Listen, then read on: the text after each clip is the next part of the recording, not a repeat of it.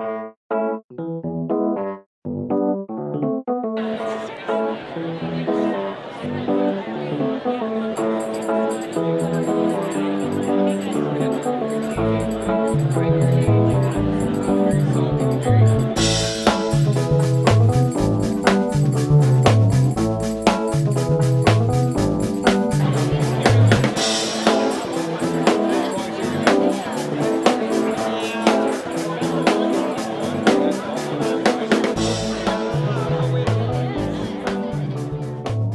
do have a raw milk managed cheddar, which I sell only at the farmer's market.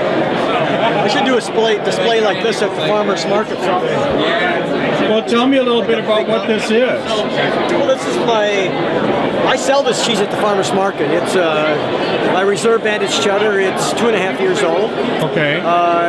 It's aged, after it's made, it's aged in a cave-like environment on my property. Okay.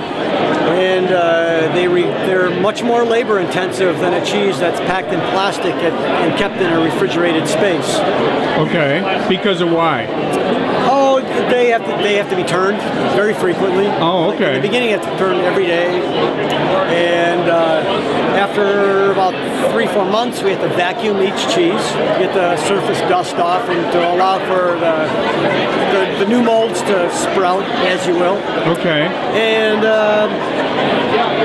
so that all takes time, as you can imagine. We have 250 wheels in just one batch to vacuum each cheese, all the boards. Then at about a year, we can start selling them. And by then they'll have lost about 10% of their weight. So the flavors have gotten more concentrated. Okay.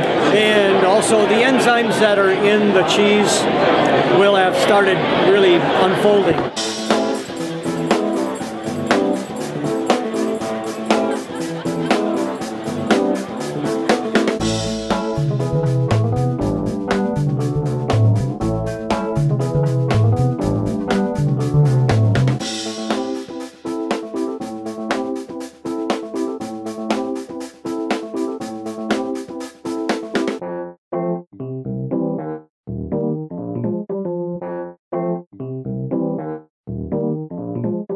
I have the Timber Coulis. This is a 3-month-old. It's got a natural rind. It's a French Pyrenees mountain cheese. What does that mean by a natural rind?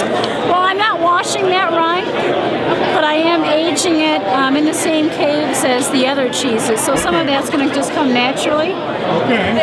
Yeah, so it's a very nice cheese. It's a pressed cheese, cooked pressed cheese. Nice. Aged about 3 months. Are you going to ask me hard, can I take off my name tag? Yeah. Are you going to ask me hard questions?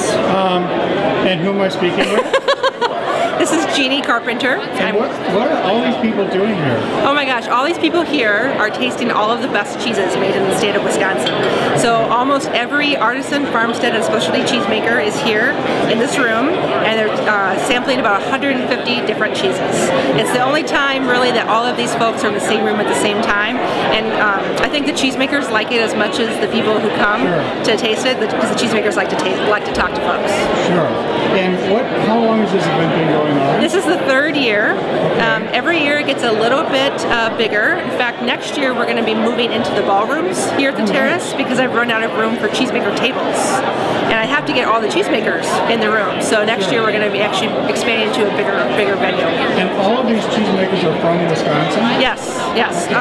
Only Wisconsin cheesemakers are invited to the event, and only if they're making either a farmstead, or artisan, or a specialty cheese. A lot of the cheeses that are here are actually cheeses that are so small batch, limited quantity, made by hand, that they never make it to a lot of grocery stores. A lot of them are just sold at the Cheesemakers local farmers market. So it's kind of one of the beauties of this event is that you can taste all these really small batch, you can taste cheeses that are milked from 14 goats that you can't find anywhere really else other than the farmers market that the cheesemaker goes to. So Wisconsin Cheese Originals is a member-based organization, and basically most of my members are foodies. I call them super super foodies. It's mostly for consumers. And Oh, so you don't need to be a cheesemaker. oh no, I mean I have a few cheesemakers who are members, but they're members mostly just to be supportive of the organization. Okay. But all of my events are completely dedicated to consumers and foodies, because I have found that more consumers want to meet the people who are making their cheese, and so events like this are perfect because you can meet the cheesemaker at the same time that you're sampling their cheese. My understanding is you're going to do some mini tours of the Dane County Farmers Market? Yes, yeah. So tomorrow morning, this is one of the things that sells out the quickest is I offer small group tours of the farmers market. So a tour leader with 4 or 5 people, and so they get a personal walking tour of the farmers market, and then they get personal introductions to each of the cheesemakers. Wonderful. And people love that. I mean, it's one thing to walk the farmers market, but it's another, especially if you're from out of town, to be with someone who knows the city, knows the cheesemakers. It kind of elevates the experience. Anything else? Gosh, I don't think so. Cheesemakers are some of the most special people ever to work with. They're passionate, they're hardworking, they're appreciative, and so of all of the different careers I've had, this is my favorite, and this is the one I'm probably going to do forever. Wonderful. Thank you very much. Thank you.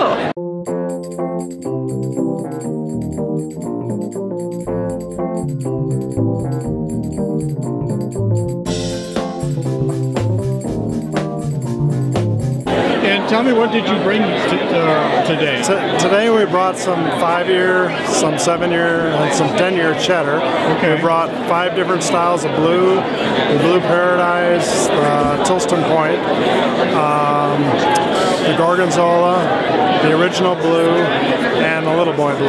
Okay, now can these be obtained at the farmers market? Yes, we'll have them at the farmers market every Saturday. Okay. And what are some of the reactions you've gotten from some of the people here at the show? They love the cheddars. They love the progression. They can taste the difference between the ages. The blues, they didn't realize there could be that many different styles of blue, and love the different flavors of the blues, especially the uniqueness of the Tilston Point.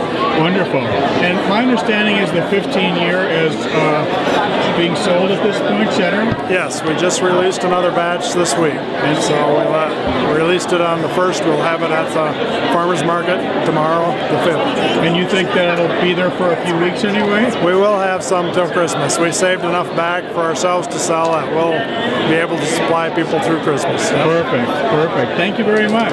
Thanks.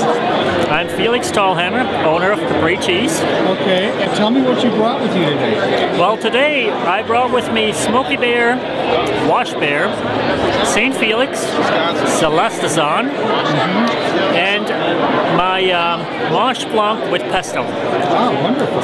So that is a spreadable cheese that can be used on any cracker, any sandwich, even the baguettes that you put in the garlic butter. You can do the same thing with fromage green, I call it actually. That's the name of it for today. And so it's a very pleasant cheese that's made with sheep milk, and smooth, very creamy, outstanding. Bring all these cheeses to the Dane County Farmers Market? I will have all these cheeses at the Dane County Farmers Market. You make all the cheese yourself? I do make all those cheeses. I cure them. I even cut them and package them up myself. And I do the marketing. And I'm the one-man guy. You are it. I'm it.